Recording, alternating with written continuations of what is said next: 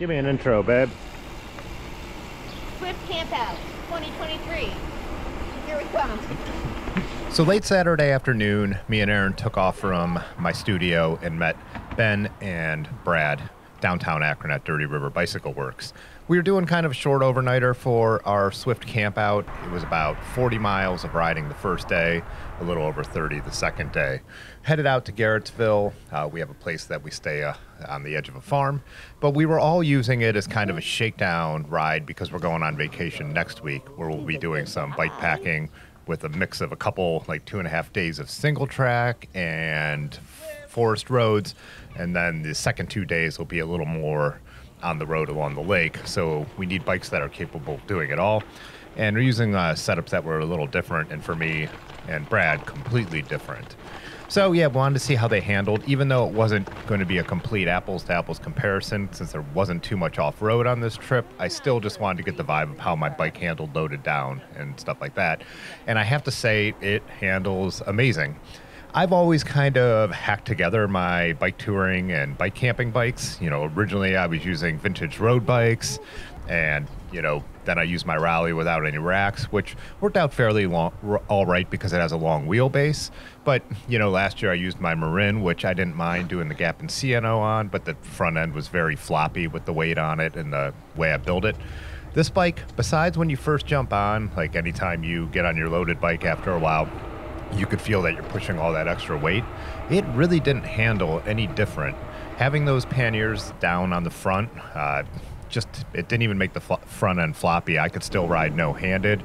And the little bits that we did get to go off-road, which you'll see, it still handled fine. So I think I had the bike really balanced. The Zeitgeist was in the back.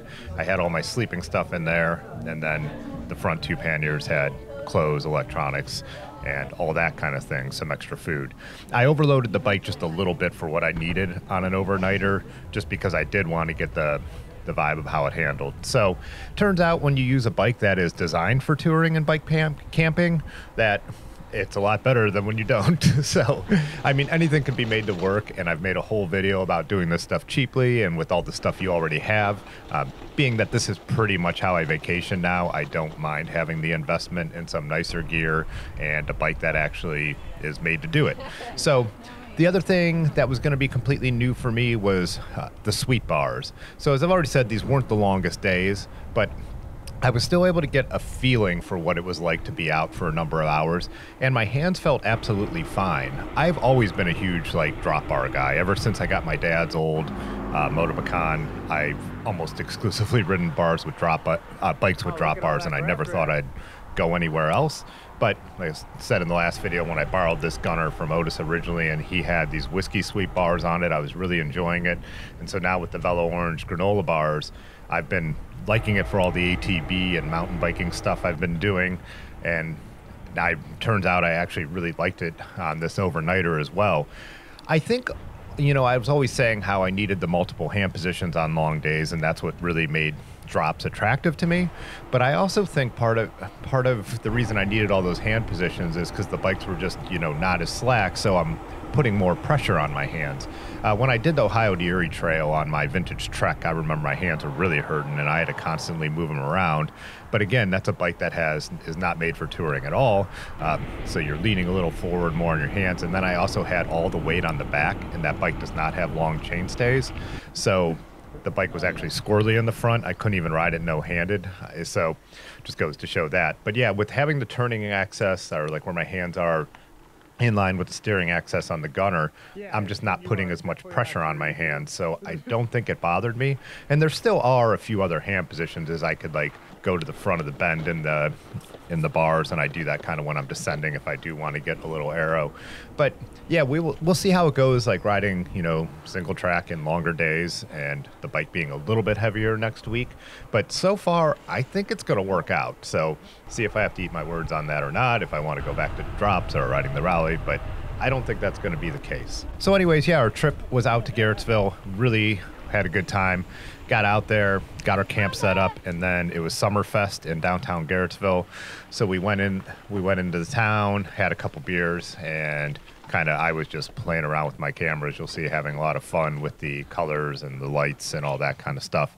Came back to camp, and in the morning we got up, made our coffee, had breakfast and all that kind of thing. Rode back into Kent, which is about 20 miles into Kent. Went to this brunch spot we hadn't been to in an old train station that was really, really good with ridiculously sized pancakes. So anyways, enjoy watching this. And this week we will be having some more bike camping content coming out as we get ready to hit the road for Michigan. I'm pretty excited about that. Thanks for all the support, everyone. Remember to like this video and check out our little sticker and t-shirt store in the description below. Thanks. Peace.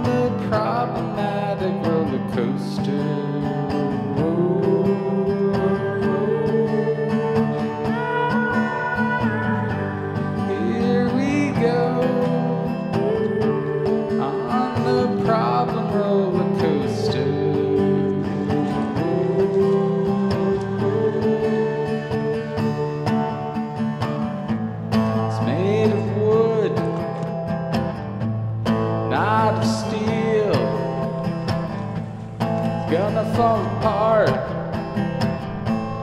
Come off its wheels, here we go on a problematic roller coaster.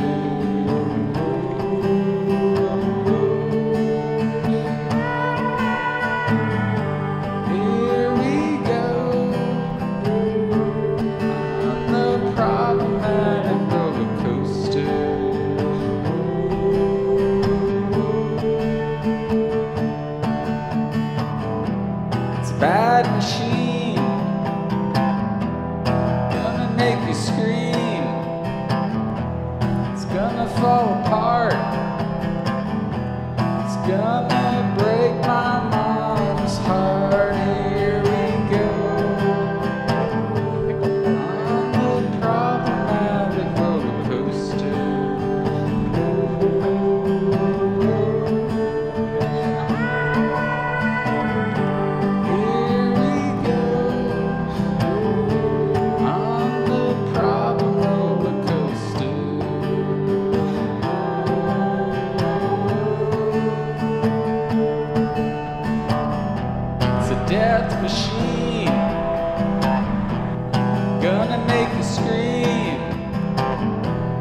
gonna break your heart.